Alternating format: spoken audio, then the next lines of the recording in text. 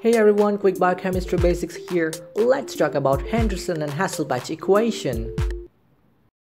Henderson Hasselbalch equation is used to calculate pH of solutions with known amount of acid and conjugate base.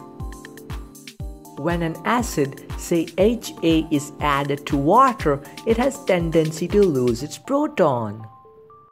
The tendency of the acid HA to lose its proton H+ and form its conjugate base A- is defined by the equilibrium constant K.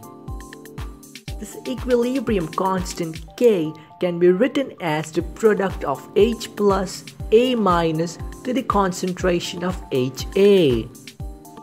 The equilibrium constant for such ionization reaction is also known as ionization constant or dissociation constant, denoted by Ka. Now pH is negative logarithm of H+ ions, so let's rearrange this equation to get H+.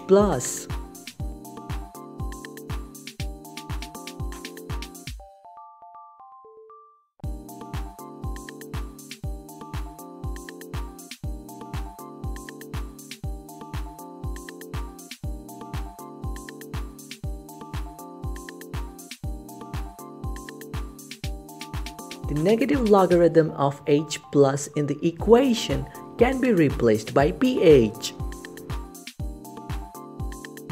And the negative logarithm of dissociation constant is known as pKa.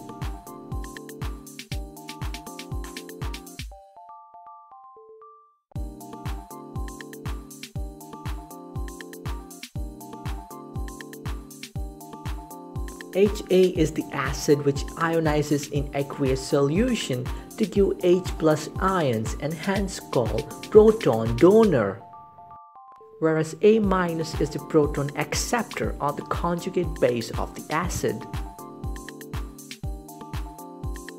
This equation so formed is called Henderson-Hasselbalch equation.